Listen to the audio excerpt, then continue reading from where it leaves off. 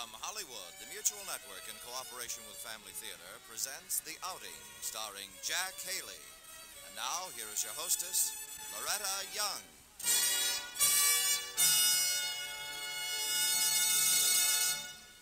Thank you, Tony LaFrano.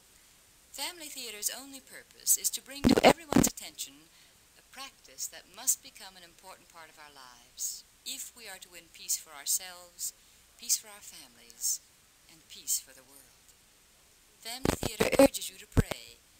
Pray together as a family.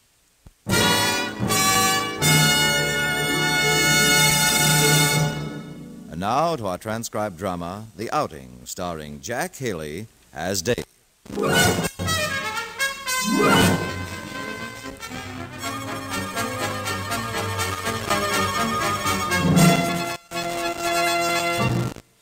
Saturn was the mythological god of agriculture and vegetation. He also had a day named after him, and his reign was characterized by happiness and virtue. Now, regarding this particular Saturday in the David Lyons household, virtue, taken for granted. Happiness, no special indication thus far. Reign, very probable. Wonderful breakfast, Ellen. I don't want to rush you, dear, but I'd like to finish the dishes. I have a million things to do. I'll rinse out my own cup and saucer and spoon, then you'll only have 999,997. Dave, crepe paper garlands simply aren't in a class with potted tulips, are they? Oh, I should say not. But I'm over the budget already with a 5-piece orchestra instead of the 3 and the filet mignon instead of the fried chicken. Well, I've got to settle it in my own mind, Dave. Honey, what are you talking about? Well, Dave, you haven't forgotten the spring dinner dance. If it's tonight, I have. I thought it was next Saturday. Well, of course it is, but this is my last chance to get the basic planning done. I'll have to spend all next week on details. That's the million things you have to do? A few little basic plans? Oh, why don't we load the kids in the car and go somewhere for a picnic? And let everyone say Esther Lewis was a better chairman than I am. Pop, would you tell Pat he's too fat? Now, Bernie, why should we hurt your brother's feelings? He's big for his age, but I wouldn't say he's fat. But he'll bust my pogo stick. Dear, you're interrupting your father and me. Oh, I'm sorry, Mom. What are you talking about? Oh, yes. Dave, you've had a good month, haven't you? Well, up until today. I mean financially. There was that fleet of paneled trucks and the custom convertible you sold to Mrs. Van Ling. Oh, sure, I'm having a fine month. Why? Then it really wouldn't matter if I went over the budget and got the potted tulips, would it? We wouldn't have to tell anyone. I'm over my budget, too. Can I have 35 cents? What do you think, dear? Can I, Pop? Just a second here. Ellen, it'd be silly to spend our own money just to get one up on Esther Lewis. Not necessarily. Come on, Pop. Tell him he's too fat to use my pogo stick. Oh, go find out what the boys are arguing about, David. The least you can do on Saturday is keep them from quarreling. Okay. Come on, Bernie. Wood roses would be lovely, but I suppose they'd be terribly expensive. Can I have the 35 cents, Pop? What for? 2 pony rides at the Junior Amusement Park. It's a special. Oh, I thought you didn't like to ride.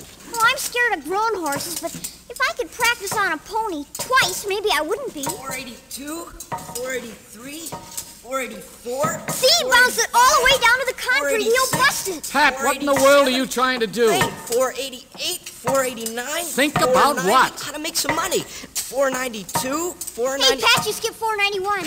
What? You skipped 491. I did not. Well, you didn't say it. Well, I said it to myself. Doggone you, Bernie. You tricked me into stopping when I was only 206 jumps away from a new record. Now I have to start all over. Not on my pogo stick. You don't outgive me it. Bernie? You weren't using it. Pat? Make him stop, Pop. He'll bust it. Well, how can I figure out how to make money if I don't have something to occupy my mind while I'm thinking? Oh, you're too fat, you big overgrown ox. You sawed-off little squirt out. Pat, Bernie, cut it out, both of you. What's the matter with everybody today? There's nothing to do until this afternoon. There's something I could do this morning if I had 35 cents. All right, let's discuss one problem at a time. I know what you want the money for, Bernie. Sure, for 2 pony rides. You're afraid of horses. You're supposed to keep quiet, Pop said so. I said one at a time, and Pat first. Now, you find yourself in poor financial circumstances. Hey, Pat? Well, if that means I'm broke, yeah. And there's a cool triple feature this afternoon. The Bride of the Thing, Revenge of the Werewolves, and Frankenstein visits the Vassar commencement. What happened to your Saturday job? I thought you were making money hand over fist. Oh, Mr. Harris ran out of fieldstone. He can't go any further with the house until he can locate some more. And until he does, he won't hire me and Bill to sort him. That's reasonable. Oh, everything goes wrong.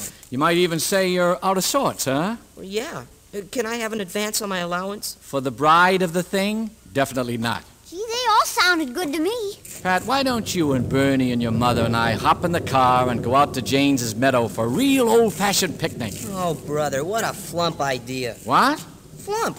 The opposite of flimp. Flimp means cool, Pop. Can I have 70 cents for 2 rides and the triple feature? No. What do you say to a picnic, Bernie? Catch ourselves a couple of swell trout in the brook, build a fire and cook 'em right there. How does that sound? Terrible. I never catch any fish. Well, so far you haven't, but when I teach you a little more about it... You never catch any either. It's gonna rain anyway, Pop. Gosh, I sure wish I knew how to make about $40. $40 for the movies? No, from nickel-plated headers for my car. What? You haven't got a car. Well, I will have in November when I'm 16. Where did you get that idea? Well, Mom said you'd buy me one. At least she said her and you would discuss it. If Pat can have a car, why can't I have 35 cents for 2 pony rides? Pat's not getting a car, and if you don't quit hopping on those ponies, you'll be in no condition to sit on them. What's getting into kids these days, anyway? Why, when I was your age... Mine or Bernie's? Either of you, both of you. Why, I would no more have thought to ask my father for money to spend on utter nonsense than I... Would you come in a second, please? You're both developing an utterly false sense of values. Yes, Ellen, I'll be glad to. What does he mean by that, Pat? 2 rides for 35 cents isn't a bargain, I guess. I'd like to ask your advice, dear. That'll be a pleasure after trying to straighten those 2 Indians out. Ellen, am I a complete failure as a father? Of course not. Why? I don't know. I wake up this morning feeling great. Then I talk to the boys for 5 minutes, and I'm ready to be measured for a straitjacket. Why don't you go down and order yourself a new suit, dear? When I'm upset, I always feel better if I get a new hat or something. I'm not upset. It's just that they think money grows on a tree. The name of the tree being Dave Lyons. And want it for the doggonedest reasons. Werewolves, moth-eaten ponies, nickel-plated hot rods. City kids just don't have an appreciation for the real pleasures in life. Such as? Such as the clear blue sky, and hiking in a grassy meadow, and the zing of a line when a trout hits it, and the smell of spring flowers. Oh, the flowers were what I wanted your advice about, Dave. Wood roses will be more expensive than tulips, but as long as I'm going to make it up out of my own pocket anyway, why don't I just run down to the florist now and order them? Why in the world should you pay for the dinner dance decorations out of your own pocket? Or should I say, my own pocket? Honey, we went over it all at breakfast. I'm spending as much as we'll take in for the music and the food, maybe more. So I'll have to stand the decorations. Don't have decorations. They painted the club last fall. And have Esther Lewis and her friends whispering behind my back until they start knocking the chairman for next year's dance? Ellen, your sense of values could stand a little overhauling, too. And I know just the place to overhaul them. Jane's Meadows.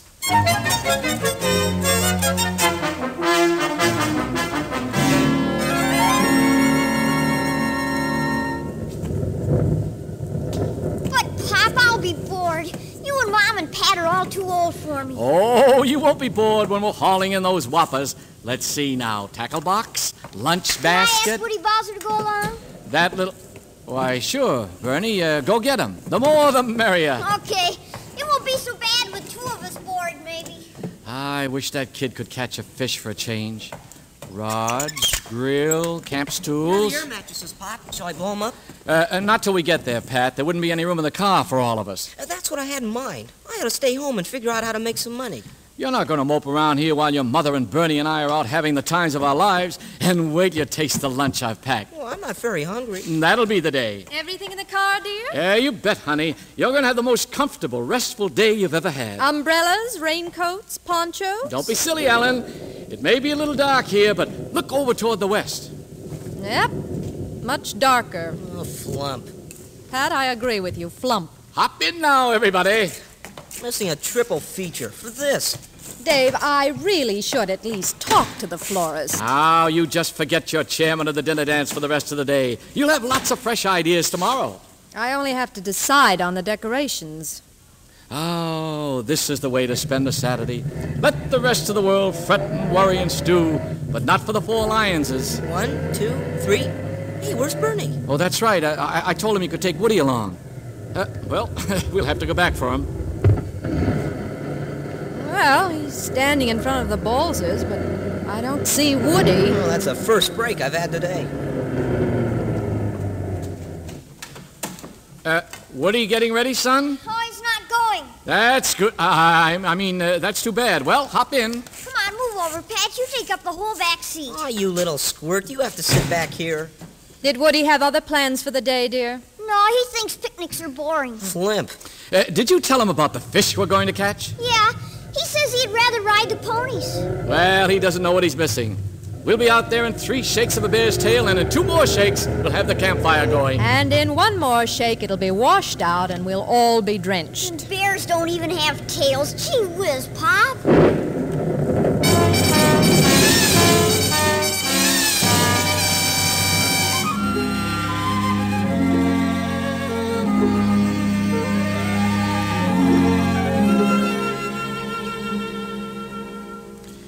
You know, I may give up the automobile business and become a weather forecaster. Don't push your luck, Dave. A weatherman knows that lightning never strikes twice in the same place. But I hit it right this time. Yes, you did. It's very nice out here. Yeah, I'm bored. When are we going to go fishing? In just a few minutes now, Bernie.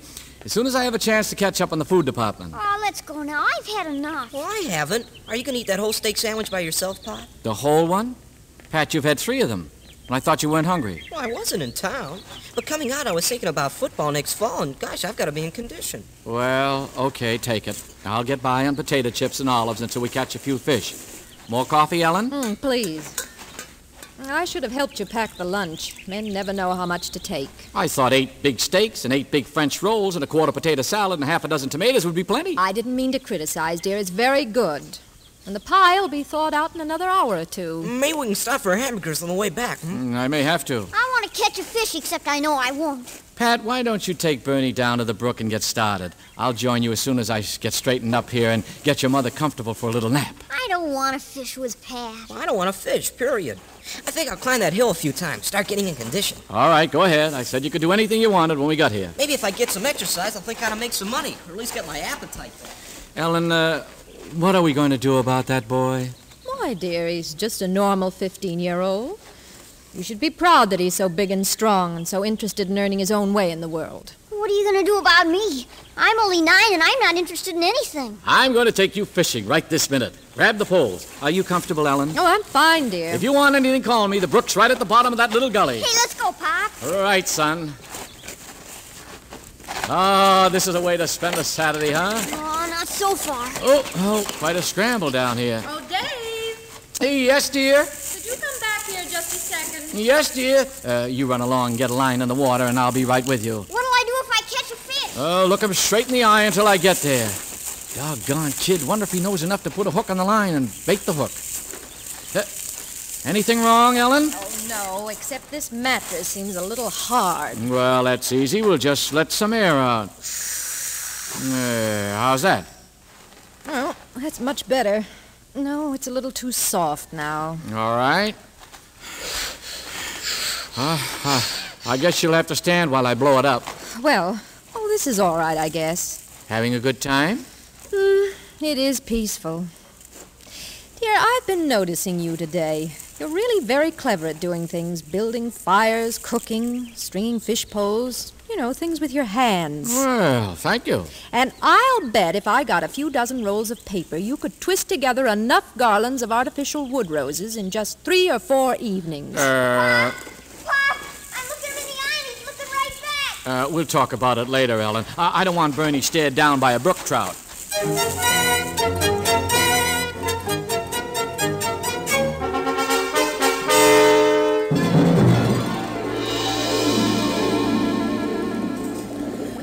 You weren't afraid of him? Oh, gosh, no. He looked at me sad and I looked back just as sad. Then for goodness sakes, Bernie, why did you throw him back? He was too small. Oh? How small? Only about as long as from my hand to my elbow. Hey, he must have been better than a pound. What were you using for bait? Well, I didn't have any bait. The darn old hook ripped a button off my shirt and it was still there when I threw the line in. Well, let's get a fly on your line and really go after this stream. If 12-inch brook trout will fall for a pearl button... Hey, with bait, you think I'll catch one big enough to keep? Keep everything from now on. There. Now just whip your line out easy like I showed you so the fly will float on the surface. Fly? Well, that's nothing but a few beat-up old feathers. To a trout, it's the most appetizing thing in the world. Now, toss it in and let me get my equipment rigged. Atta boy. It wasn't a very far cast. Well, for a 9-year-old, it was fine. Man, I've been itching to try this new spinning reel. Yeah, you got much nicer stuff than me. Well, I'm a more experienced fisherman. As soon as you show me you can handle my old bamboo rod, I'll get you... I got something! Don't jerk him, Benny. Play him easy. Here's how I got the first one out. Oh, Bernie, you confounded fish smacked me right in the face. Hey, don't let him dangle there, Pop. Take him off. Well, try to hold the thing still so I can grab him. There. Hey, is he big enough to keep? Is he ever? Son, you shouldn't just horse a trout out of the water. Quiet, you. Ouch. He came out, didn't he? Hey, hurry up and get him off the hook, Pop, so I can catch another. I'm trying to. We'll just put him... Doggone, there's nothing to put him in. Well, didn't you bring the basket with the window on top? No, I forgot the creel. Bernie, you run up and get the lunch hamper. You said you do all the work. Well, sure, but you've caught 2 fish already, and I haven't even... Hey, boy, I got another one! Hey, he's lively! He's running away with your line. Use the reel. How? Show me how! I'm holding this darn fish. Put him in your pocket, hurry! Well, okay. Now, let me hit the pole. No use now. The line's caught in that branch. Well, the fish is still on. If I can reach it with my rod, not quite. Pop, if you could edge your way out on that log. Well, we'll try it.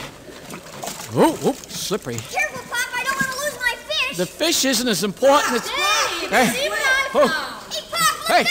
Oh, ow!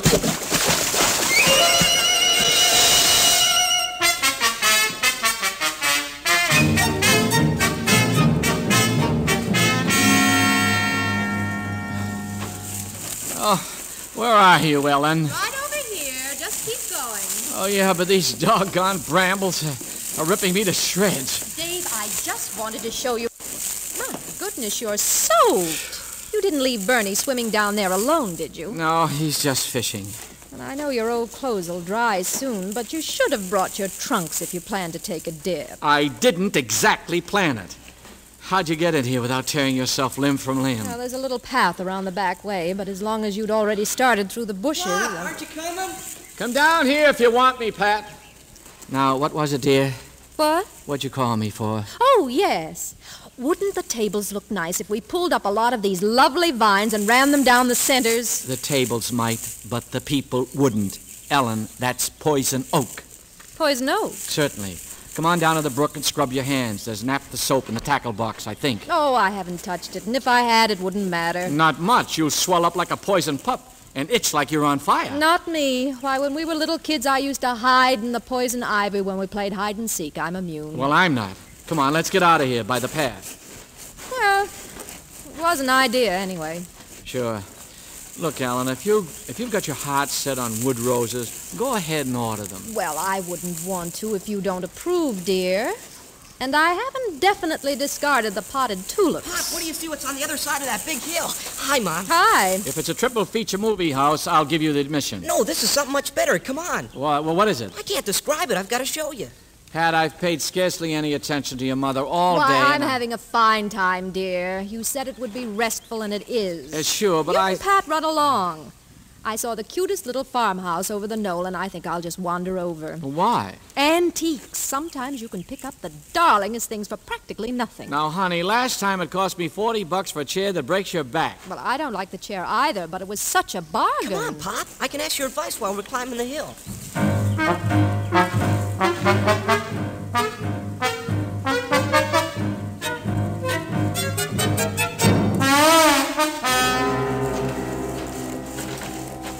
There aren't any holidays next week, are there? No, Pat. How much farther? Not much. And you wouldn't want me to skip school a day, would you? No. This is the steepest hill they ever made. But wait till you see on the other side. Just what I needed. It can't be a nickel-plated hot rod, and yet... There we are. Is that nothing? I'd say so. A field full of stones. Sure. Mr. Harris is going to send for 10 tons of this junk to finish his house at $30 a ton. Me and Bill can rent a truck and haul them in and make a big profit at $12 a ton. That's a mighty fine idea. But they don't belong to you. Sure they do. I talked to the guy who owns the field. He'll lend me a horse and a stone boat and give me $5 for clearing it. Doggone, Pat, your mother thinks you're normal, but you aren't. You're a genius. Well, sure. The only thing is I promised to get the job finished by next Saturday, and Bill isn't here today. Yes? And as long as there aren't any holidays and you won't let me and Bill skip school... I can't exactly answer for Bill's father, but I think I know what he'd say. So do I. So, hadn't you and me better start piling them up right now? Pat, well, all right, son. I'm with you. Swell, Pop. It won't be much work. They're all nice big ones.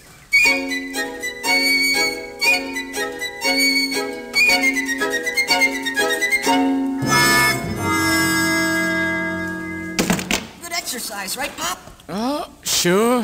This'll get me in swell shape for football. Get me in swell shape for a month in bed. Okay, up a couple yards, Bernie. You bet, Pat. Get up, Nashua. That's enough. Oh, boy, Nashua. Boy, Pop, this Nashua's a swell horse. I'm not a bit scared of him. That's good. Wait till I tell Woody I rode a real grown horse all afternoon. Will he ever be jealous? Get with it, Pop. I'm picking up 2 to your 1. Oh, but I'm only training for a little dinner dance. Boy, I'll clear 50 or 60 bucks on this deal. I'll spend that much for liniment. Hey, when we finish here, can we go back and catch some more fish? I don't know, son. It may be rather late. But you didn't catch any yet, and I only got 11. Well, that's not counting the one you lost out of your pocket when you fell in. Yeah. I had to throw one more back, too. Too small? No, he was way too big. He'd have been tough. No. Ahead again, Bernie. Okay, get up, Nashua, get up!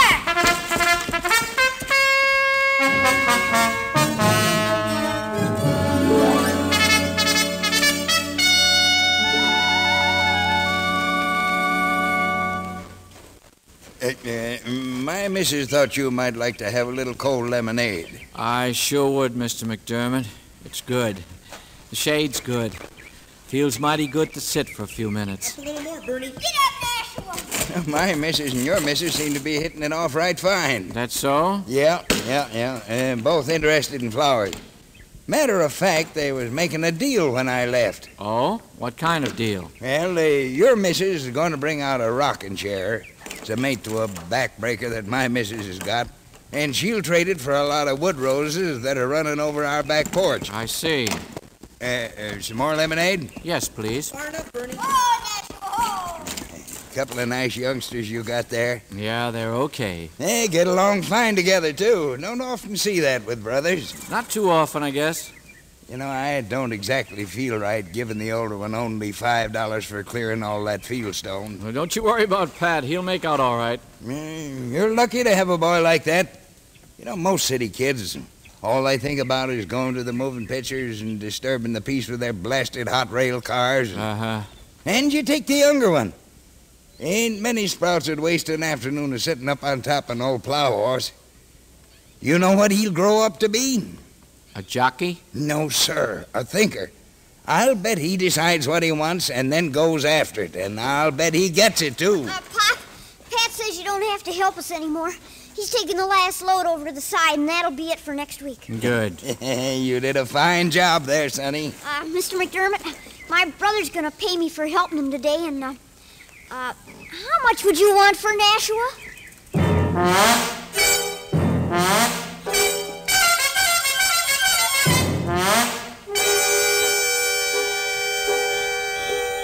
Mattresses, lunch hamper, grill. Now, careful you don't scratch my rocks, Pop. Pat, do we have to load the car with those rocks? Sure, I gotta have samples to show Mr. Harris. Me and Pop will toss them out as soon as we get home. Well, all right, but I need the car the first thing in the morning. Tackle box, poles, fish. Aren't you gonna clean my fish, Pop? When we get home.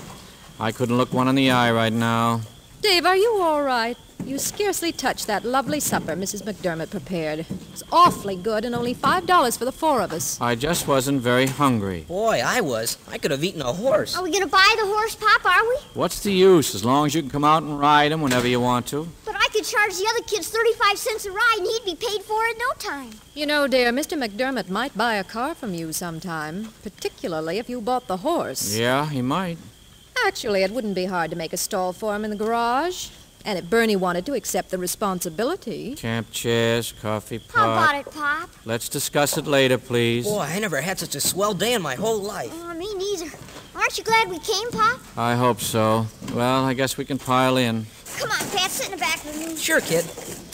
Actually, dear, it was a very good idea to come out here today. It seemed like it at the time. I got just exactly what I wanted for the decorations, wood roses, and they didn't cost you a cent. Only a chair I paid $40 for. Yes, but you hated the chair. I know.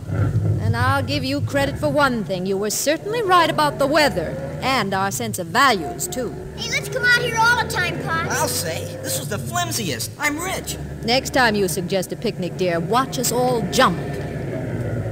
Next time I suggest a picnic, Ellen, would you mind driving home? Of course not, dear, but...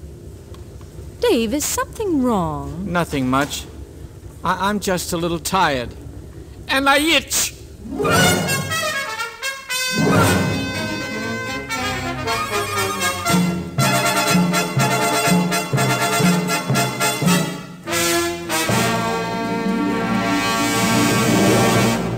This is Loretta Young again. The remarkable thing about a kind deed is that it can't be isolated. Just one little kind deed can start a whole chain reaction from one person to another, into circulation through the world, and even into an unending circulation of inspiration from one generation to another. Deeds of kindness need not be heroic. It's a kind deed just to be cheerful, anywhere, anytime. Sometimes it takes a lot of doing, like the sacrifice of any personal woes and worries, for instance. You know, home is really like a garden, where seeds are planted and grow in a climate which we can control. A home where parents tend this garden carefully, cheerfully, unselfishly, is a home where happy children receive the inspiration to become cheerful doers of kind deeds too. Every home should be that sort of a breeding ground. And every home will be if we follow the daily practice of family prayer. Because with God's help, with God's blessing, that family that prays together stays together. More things are wrought by prayer than this world dreams of.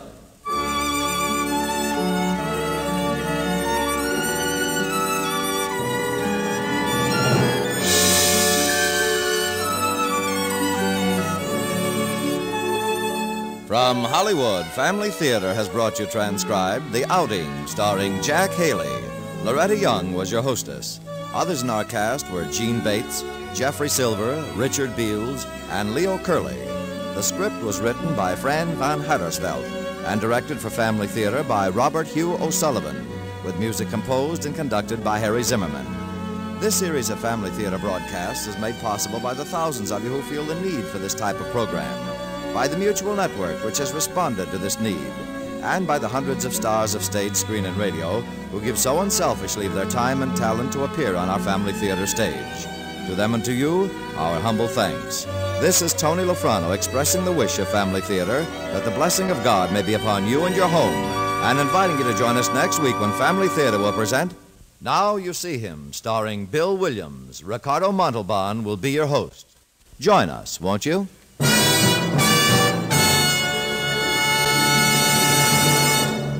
Family Theater is broadcast throughout the world and originates in the Hollywood studios of the world's largest network.